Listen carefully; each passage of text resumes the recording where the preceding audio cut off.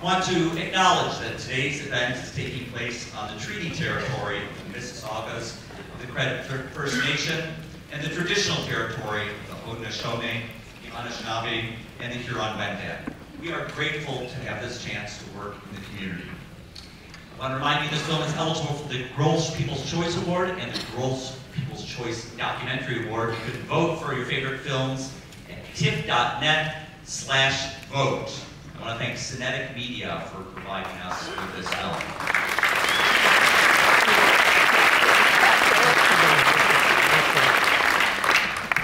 You are the first audience in the world to see And We Go Green. Do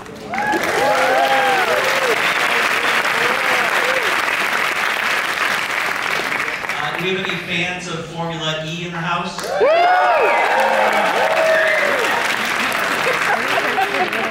I'd like to say, whether you're a fan of Formula E or not a fan, and I came to this as someone who didn't know very much at all about Formula E, this is a film that works for everybody.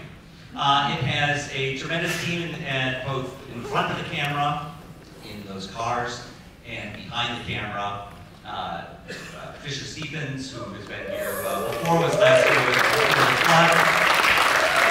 Another project with Leonardo DiCaprio. And of course, Fisher Stephens won the Oscar for his terrific film, Cove.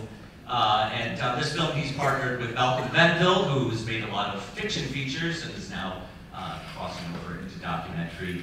And we've also got the team executive producer, Alejandro Agag. So I want to bring them all out. Directors Fisher Stephens, Malcolm Venville, executive producer Alejandro Agag, and producer Leonardo DiCaprio.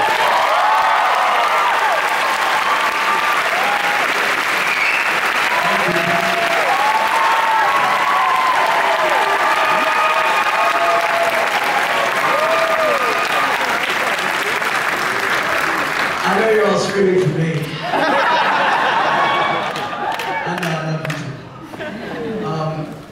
First of all, I'd love to thank Tom Powers, again, incredibly supportive of our film and the Toronto Film Festival, where you're going to be the first people to see the finished And We Go Green. We're very excited to have you here today.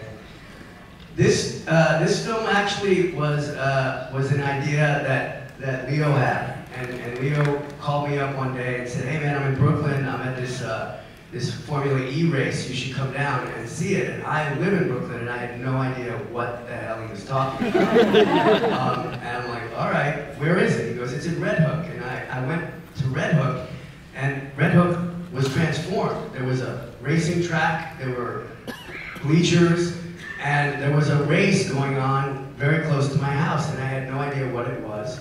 And Leo said, this is our next movie. And I went, I know nothing about racing. I barely can drive. I've been put in jail a few times for bad driving. I don't think this is for me, man. And he's like, no.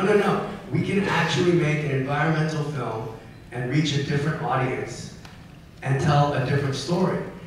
And he introduced me, yeah, it was a great idea. And he introduced me to this guy.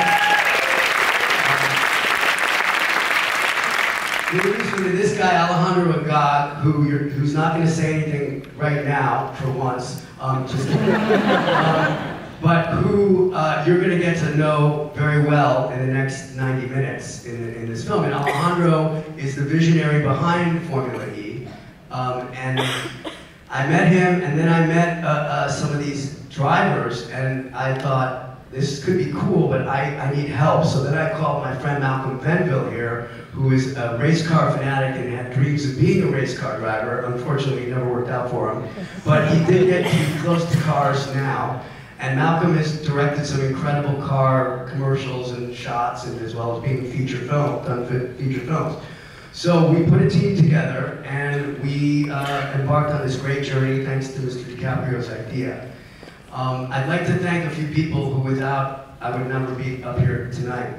One is Gabriel Rhodes, the incredible editor, Chris St. John, our producer, Zara Duffy, our other producer, Mark Monroe, our writer, Damian Drake, who shot a lot of this along with some other incredible DPs that usually get paid a lot more money but wanted to be near race cars as well. Dan Deacon, who's an incredible DJ. I don't know if you know Dan Deacon, but he did the music for this film. Skip Levacy and his team, Ren Kleiss, John Kamen and Radical Films, Rick Yorn, and I'd also really like to thank and have him say a couple words to Mr. Malcolm Benville, who was my partner in crime.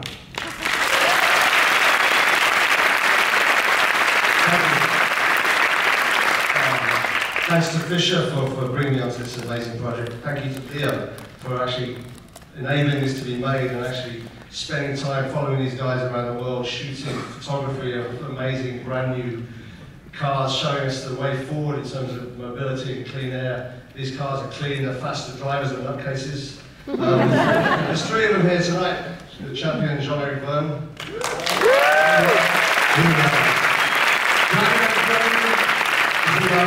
And Sam Byrne, the English driver.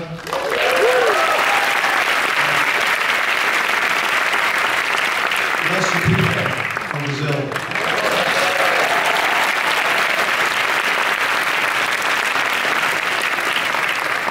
I find all these guys mad, bad, and dangerous to know. They're quick, they're aggressive.